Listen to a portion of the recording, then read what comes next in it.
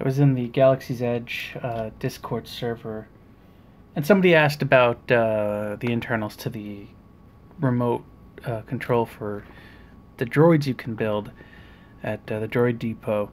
And so I took it apart and looked inside and confirmed what they were asking about. But I noticed that you have these two little bumps here, and when the remote is on and you're using it, when you press a button, the left bump glows red, but nothing happens with the right bump.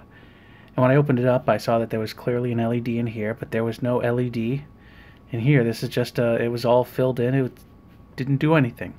So I thought, well, that's just begging to be modified to have an LED added in there. And after a little bit of thinking, about 5 seconds worth, I figured that would be great for a power indicator, because you turn the remote on and you don't know that you've left it on. It seems like a power indicator might be beneficial. But then, just having a green LED, I decided to go with green. That seemed too easy. Let's make it a little more interesting. And so I wired it up in such a way so that when you press a button and the red LED turns on, the green LED would go out. So there would ever only be one LED on at a given time, just to make it visually interesting. And I came up with this big schematic about how I would do it, about how I would tap off of a test point that's on the PCB and rig up a PNP transistor and calculate it, and a base resistor, the LED resistor, and it was a big to-do. And as I was about to do this and explaining my plans to the Makerspace channel on the Discord server, somebody quite correctly pointed out that in this setup that I had, it's only going to draw a milliamp to drive that LED. And the particular LED I have, it lights up very bright even with just 1 milliamp going through it. But it's only 1 milliamp. The I/O pin on the microcontroller here, when it goes low, it could probably handle sinking or allowing 1 milliamp of current to travel through it to ground. You don't need this transistor setup at all. You could just wire the LED from power into that test point. When the test point is high, it'll turn on the red LED. When the test point goes low, it'll turn the green LED on. Now, I had already filmed probably 30 minutes of my figuring out what the schematic was going to look like and the decision-making processes involved, and then I got that little note and stewed on it for about 5 minutes and realized they were absolutely correct. I was overcomplicating things, and so I stopped recording. But I finished the mod, and now I'm going to show you the mod. And instead of a 40-minute ramble, you'll get a, I don't know, 6-7 minute ramble. We'll find out. So I've already removed the screws. I'm going to try and get this top off. It is, despite having the screws removed, still... Right, the screws are removed, yes. It still requires a little bit of force. Oh, there we go. Okay. Come on, almost there. Okay. So the buttons are loose, so make sure the buttons are where they're supposed to be and put that off to the side. And here's the setup. And we're going to get rid of this little piece of Captain tape because it's too big. And I'm going to redo these joints. So what you can see here is I have a 3mm green LED right there. And if you can see, the red heat shrink underneath has a 1 kilo ohm resistor underneath it. And that wire goes all the way over to the positive, or the power line. So when you turn the switch or flip the switch and turn it on, power goes into that middle pin there.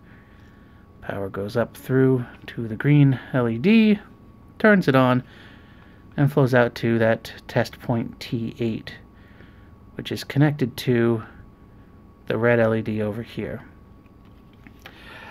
So it's just a matter of LED, resistor, and a couple of wires, and connect them to the right point, and that's it. You will have to drill this, whatever you want to call it, drill the hole out because it's filled in. I think a 1/8 inch drill bit is what I wound up using, and then I put some hot glue in there to hold it in place. What else? The wire here, the red wire can just go right over the edge here of the PCB and underneath, and that's fine. The ground wire, the wire that goes to the cathode of the LED, that you have some trouble.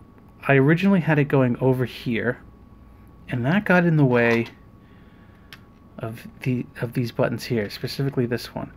And so when you push down on it, you wound up pinching this wire, and if you look close, you'll be able to see an indentation where the wire was squished or squished.